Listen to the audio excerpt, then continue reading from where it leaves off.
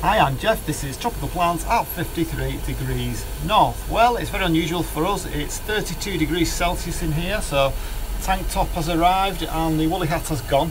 And if you're wondering why I've not had a video for a while, it's because we have a new arrival, a new puppy, and anyone who's ever had a puppy before will know that it's like having a baby that doesn't keep still and that moves around very, very quick, much quicker than you can. And well, it's pretty full on, that's for sure. So I've just been keeping the greenhouse ticking over, but let's have a look at what's in bloom for August. Let's jump in. And we are in. So what we're going to do is work our way around the greenhouse and not just look at things that are in bloom, but look at things that are of interest. So I don't know if I've shown you this before. This is a Boston fern and it's 32 degrees in here at the moment, so you would expect it to be struggling a little bit, but actually it isn't. It seems to be doing much better now in the heat than it was when things were a little bit cooler. Now whether that's the light or not that's causing that, I don't know. So we'll just work our way around. So this is just about hanging on here. You can see how these blooms starting to go over now. So this is Neostylis Lou Sneary. I've had 3 bloom spikes on this, and the blooms are nice, but they're not as nice as the blue one, which is the one I really wanted. But nevertheless, it has a fantastic fragrance, so it's worth keeping just for that. We've got a couple of Nepenthes over here. Again, not doing a great deal. I think the light is definitely affecting them in a positive way. This one has begun to start to show a little bit quicker growth now. There's my Kohleria. I believe I've got a couple of years to wait for that to bloom. So we've got Tradescantia, purpurea there. Something's been nibbling on the end of this. I've no idea what it is. Can you see there? There and there. I obviously don't think it liked it that much because it's never been back. This was about a couple of weeks ago. Never been back for more. So we have over here Miltonia. I'm going to do a video actually on Miltonia versus Phalaeonopsis because that's a question that's been in my mind quite recently, so I thought I'd do a video on that, but it's going to need a little bit more research yet before I do that. I'm still waiting for this to bloom, my Hoya. It's put lots of straggly growth on here, lots of kind of climby, traily things going on, but it's still no sign of a bloom yet, so we'll have to wait for that. And some nice pictures still on the Nepenthes Soper, very sticky. It's putting some new growth on as well over there. New picture down there. I've left the hydrofogger on actually because it's so hot in here. I've had to turn all the fans off while I'm in the video. Like I say, it's 32 degrees. A couple of new pictures there. I really must get some new Nepenthes, but they're so expensive over here. So this Elizabethan buckleberry, this bulbophyllum, has finally begun to put a little bit of growth on there. I guess that's going to be a new pseudo bulb. I don't think we're going to get any blooms from that yet again. It wouldn't be the first time, would it? I know you've all seen this a million times, but let's just have another look and take in and enjoy my my Mandevilla, because that's the name, the proper name for it, as I think we've established now, the Mandevilla Sanderi. It seems to have stopped in terms of where it's travelling to. It's kind of travelling about halfway across the roof there. It's just hanging on in there. It's been there for a couple of months now. A little foul. Based on somebody's advice, I have took off some of the moss off there to kind of let them have a bit more aeration, a bit more ventilation for the roots, in an attempt to stop these from going yellow. They are the older leaves actually, and honestly, they are not as yellow as they appear on the video. They are pretty green really. The new ones are looking okay, and we are definitely going to get some blooms on this Cattleya. I can see one coming up there. I don't know if you've seen these. My Sa-Nook Thailand Black has made a strong comeback after having no roots. Now a new growth on it there and a new one down there, and it's finally not moving in its pot, which tells me that it must have some roots. I'm very much looking forward to, I don't know if anybody remembers my video on this Laelia anceps last year, and we've got a great big, I'm thinking a bloom spike there. I'm hoping it's not just a pseudo bulb. It may well be, I don't know. It does look different to pseudo bulbs to me. That looks like it could be a bloom spike, but we'll see anyway. I know they go really long, don't they? few more Tradescantia there. One of them has found its way into the bathroom in the house, so I've got a bit of a gap there.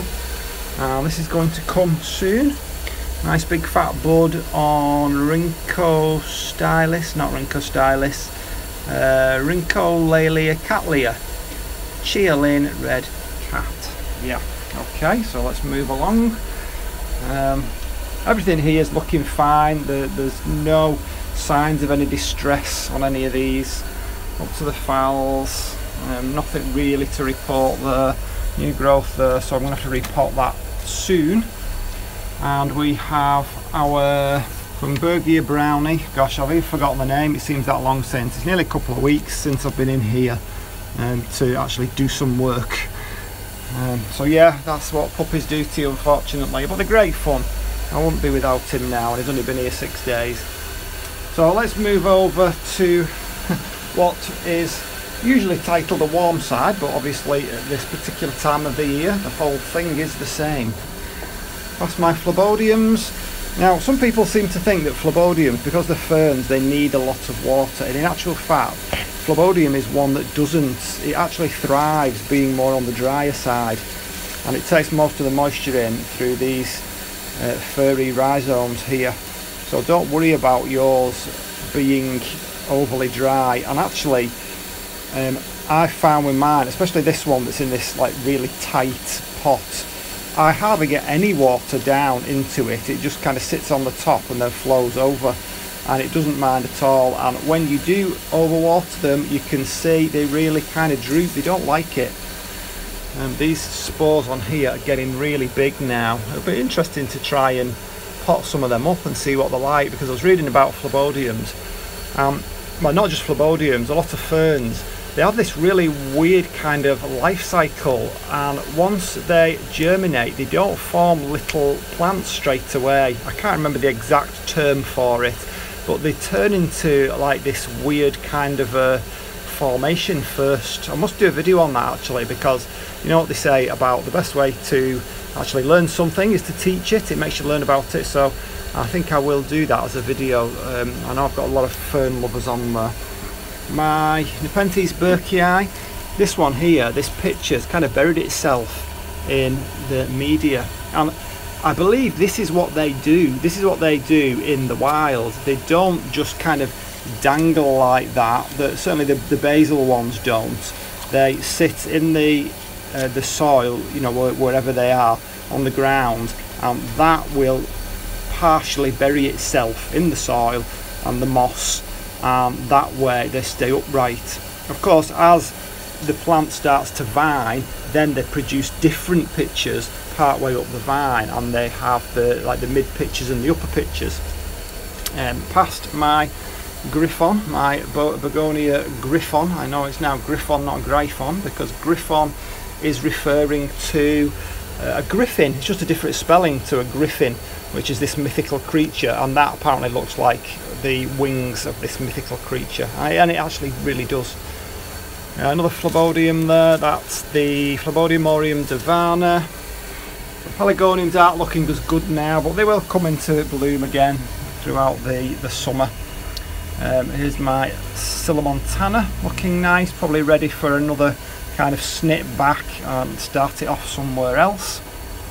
This is looking its best now. So this is my Kohleria Brazil Gem. Now that is a really nice plant, isn't it? Beautiful colour. I don't know if it's coming out on the video.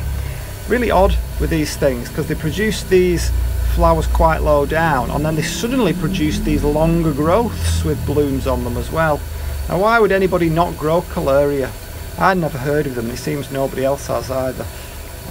If you're into gesneriads, that is a beautiful one to grow, in my opinion. What is it? Adenium obesum, and that one is loving this really hot weather. The plumeria is going crazy now. I don't know whether that will actually get some buds on it, or that one is a bit young yet. And I've got another one down here, which it did succumb to red spider mite at one point, and I sprayed it. It's put a lot of growth on since then, so we will just keep going here. So this ventricosa, again, for some reason it's producing these kind of weird shaped ones, and it's not meant to be like that. I don't know, it's caught a little bit of the systemic insecticide spray as I was spraying, and that's caused it. Not a good sign really, but I'll keep persisting with it. Where are we? Another Kohleria. That one is Sunshine. Again, it had some really low blooms, and then it's produced this big tall stem, and it's putting them out at the top. Again, beautiful, beautiful plant. Nepenthes Burkei, another hairy Pelargonium, and my Mandevilla Sanderi. They were the 3 cuttings. I'm still waiting for that one to start vining on its way. Anybody who remembers my bougainvillea? So it's looking floppy at the moment, but I don't know whether it just doesn't like the humidity in here. But it's going to get some bracts there. It's looking better than it was anyway, and it is climbing. It's just never been a particularly vigorous one. So let's get to some blooms. So we have the Streptocarpus, that one's going over a little bit. We have the Encyclia radiata still providing lots and lots of scent despite the only few blooms. The Nobile that's going over now, they need pulling off really. What have we got? We've got that one is polka dot purple. We've got Katie, we've got Crystallice just coming into its own now. We've got our Pelargonium and side, what was it, Aztec? And side Aztec, oh, I can't remember, whatever. Look it up. We've got Katie there. We've got beautiful, beautiful Epidendrum there. Got a video on that if you've not seen it. Beginning to go over a little bit. I'm glad to say this one's come back. I did do a video on this one, didn't I, way back in the spring. So this is my Burrageara Nelly Swiss Beauty. And even though it's not absolutely superb looking at the moment, because it's still got a few of the blackened leaves, it's producing some nice blooms. Scent is fantastic, especially in this sun, and you can see all the new growth on the periphery there, all the way around the edges, which is providing some nice new roots. And I can see right in the centre there, next to the label, there is another spike coming. So I think that one can be considered a rescued plant. The Dendrobium Nobile Star Class Apollon, as we think it now is. These blooms are beginning to go over, but there's another load coming just there, so that's giving me plenty of bang for my buck at the moment. So, a bit of a sad story here. So Nina's Orchids, give you a shout out there. So this one is one of her recommendations. This is a Gloriosa Superba Rothschildiana, which I bought 27th of June, and it looked like it was going to bloom very, very early. I mean, it shot up from when I got it, and guess what? Slug came along, bit off the growing tip, and it's never budged since. Now when I looked it up, it did say that it branched out, but it's clearly not branching out, and I'm really, really disappointed, because I was very much looking forward to that. However, if I just try and pan you round slowly without causing too much of a jarring effect, I bought 2, and this one over here still has its growing tip, so I'm hoping that I will get some blooms from that.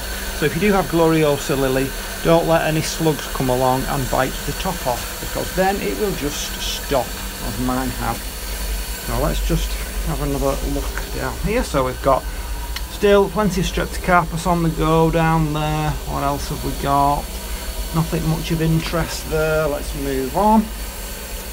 Lots of fernery. Really like this fern here. Again, I must do one on this one. You can see the different colours on this fern, and see the new leaves, see how bronze they are, and they really go quite big and stay quite bronze. So this is Teris quadriorita. I've had that since May, and I'm hoping to repot that one soon and try and get it to grow a little bit bigger. Another fern there. And this has recovered now, my cephalotus, I'm glad to say. Somebody came up with a tip the other day, which I have to say I'm not absolutely convinced on, but it was nice of them to post a tip, and I think what I will do is I'll have to try it out myself. He said about when you repot them in wet soil rather than dry soil, because if you use wet soil, then the soil won't get compacted and won't shrink. But as you can see, mine hasn't shrunk, has it? It's still pretty much the same level as it was before, and the same with the divisions over there. So I'm not sure as to the not only the efficacy but the usefulness of that tip. I don't know, it might turn out to eat my words as time goes on. So anyway, I'm grateful for the tip. Any tips, always welcome. My little sundews, how brittle, my little sundews, which obviously needs a new label. But they are going quite big. I'm surprised they've gone quite big. So this one is Tradescantia fluminensis Sa-Nook lilac. Very, very slow growing Tradescantia in my experience so far. It has the lovely pink growth when they're new. So that one was on top of that one and now been put in on there. I snipped it off, put it in there, and that's rooted as well. So I may do that again. I don't think this is going to be a traily one. So what else have we got? We've got asparagus fern. It is kind of struggling a bit up there because it's very hot up there and it is very close to the roof. But having said that, it's okay. It's not as good as it was when it was shaded a little bit, let's just say. There's a few of these tiny leaves are shedding. So here we've got the Nepenthes Burkei, and I can show you how effective it is if I can get this camera right. So just look at this picture. I'll see if I can get the camera right inside. I don't know if you can see that. Can you see floating in there? There is I don't know what the light's like. There's a dead wasp down at the bottom of it. Didn't even know there was a wasp in here, but it's got it. It's caught it. Great big picture there, and that's definitely my biggest picture yet on this plant. I would definitely recommend, if anybody gets any Nepenthes, unless you've got like the patience of Job, get a mature plant, should we say, or you'll end up waiting for years and years with the little tiny ones. I have been getting a few whitefly in here. That's what these are for. It just kind of seem a bit odd having these sticky traps next to a Nepenthes, but the whitefly don't seem to go for the Nepenthes for some reason. That Tradescantia's returned. That one's okay. That's the tricolour minima. That one seems quite happy. Over to the begonias. This one is my luxurians. It's not going to be in that pot for long, is it? I do love the red stem on that. And I've took some great photos of this. If you don't follow me on Instagram, get over to the link in my description and you'll see some fab photos of my begonia luxurians. So what else have we got over here? Of course, the poor old Masdevallias are struggling in this heat. Another of the begonias. This is the Fuchsioides. Some nice blooms on the end there. Again, they're not spectacular, but we are aiming to get this, if you saw the begonia video, we're aiming to get this into a multi-stemmed plant. Now I don't know whether the pictures that I've seen are multi-stemmed because the same plant has been made to be multi-stemmed, because sometimes when you snip them off at the top they don't only just branch out but they also start to produce some shoots from the base, or it's the case that the ones that I've seen are just lots of them planted together. I don't know, maybe anyone can inform me of that if they've been growing this plant for a while. Begonia curly fireflush, you can see where it gets its name from now, the curl there, and the new growth is fiery red all down the stem there, and there's a new little fiery red leaf. Beautiful plant there. So we've got some various Streptocarpus at the top there, some more down here. The poor old Kalahari's gone over, but at least we're getting some leaves on it now. We've got the Begonia, what's that one? Spotty Dotty, Maculata Whitey, gorgeous DS Aramis Streptocarpus there, and the caramel one, DS Caramel. Another little begonia here. This is a new one that you've not seen. So this one is, what is it? Bowerai. That doesn't get particularly big apparently. And it has a nickname of something to do with eyelashes, because it does, see these little eyelashes all the way around. Very cute, I like that one. And a new one finally, a new Harlequin has finally begun to bloom. That's the first of the Harlequin varieties, and I've had these since like March. So this is Streptocarpus Harlequin Sapphire, and you can see why it's called sapphire, or you can if you see it in real life anyway. It's a beautiful sapphire colour, and I've got loads of these different Harlequin ones, and that's the only one that's bloomed yet.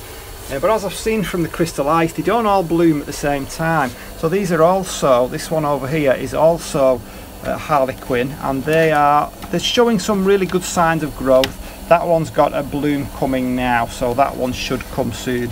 Another begonia, so that one is, what's that, Mason or Masonian, can't read it from there. Masoniana, Begonia Masoniana. You see it's kind of warty. It's like a toad, that one. Again, I've not had these very long. I've got those little tiny plants from a garden centre, dead cheap.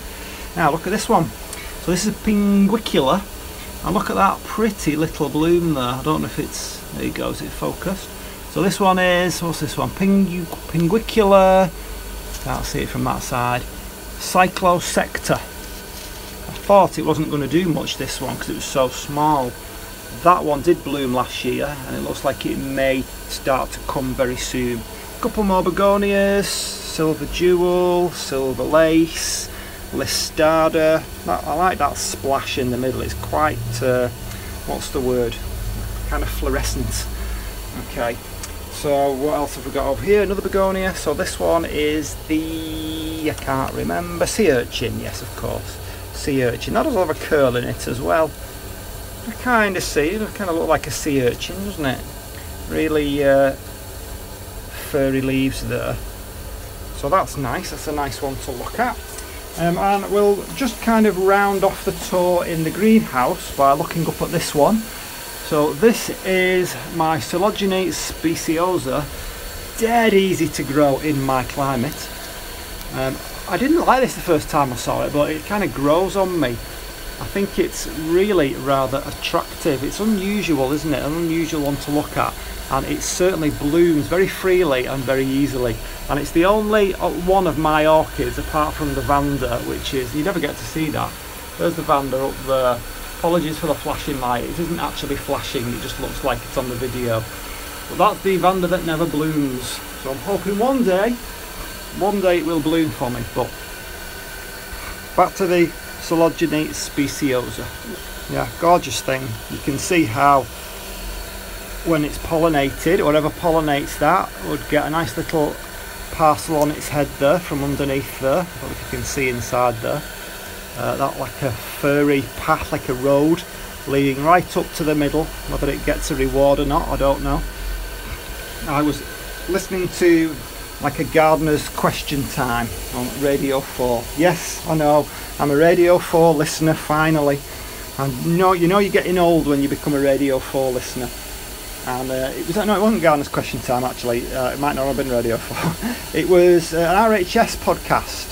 The Royal Horticultural Society do a really good podcast, and you wouldn't think it would translate into like a non-visual medium. Well, the podcast was great actually. So when I'm out gardening and working, the podcast format is really good. The way they've put it together is very, very successful. I mean, Gardener's Question Time's been going for like 40-50 years, hasn't it, on Radio 4, and that's obviously managed to keep people interested just by them listening in, and they paint the picture really well. It's very, very good. The only thing I can say it's analogous to is listening to a book on Audible. That's the word I'm looking for. On Audible, you listen to a book, and if it's done well, it can really paint a picture.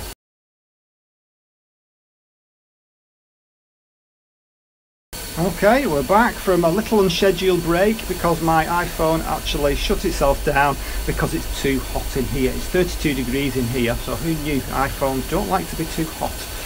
It's not a problem we normally get over in the UK. Anyway, this podcast was talking about how orchids have kind of evolved over millions of years to bloom for a long period of time because, and I think I mentioned this in one of my other videos, because they have quite a complicated way of being pollinated, and very often they don't reward the insect or the bird or the moth or whatever it is that's pollinating them. They don't reward them with anything. They do it by trickery, and they kind of somehow entice the pollinating insect or animal inside, and they keep them there, they hold them there in like a trap. And fine, obviously I'm not talking about every single orchid here, I'm talking about one specific one which I forget what it was. And they hold them there and they douse them in the pollen and then they send them on the way. And it's only really the modern plants and flowers that have developed a way of rewarding the insect. So yeah, it's really interesting that what I was thinking about the other day, it just happened to kind of pop up on this podcast.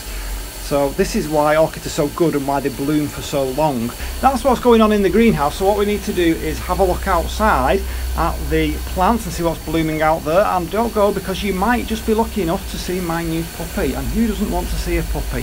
So let's get started outside. Okay, so I just want to show you a few little plant combinations and one or two things of interest. So this is my Brugmansia.